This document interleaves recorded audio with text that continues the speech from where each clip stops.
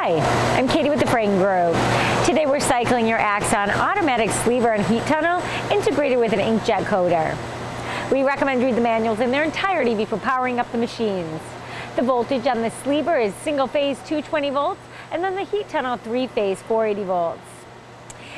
Systems like these are capable of running many different container sizes, such as the ones you see here. Today we'll be automatically applying this sleeve to this container at a rate of 1,500 shipping cases per single shift.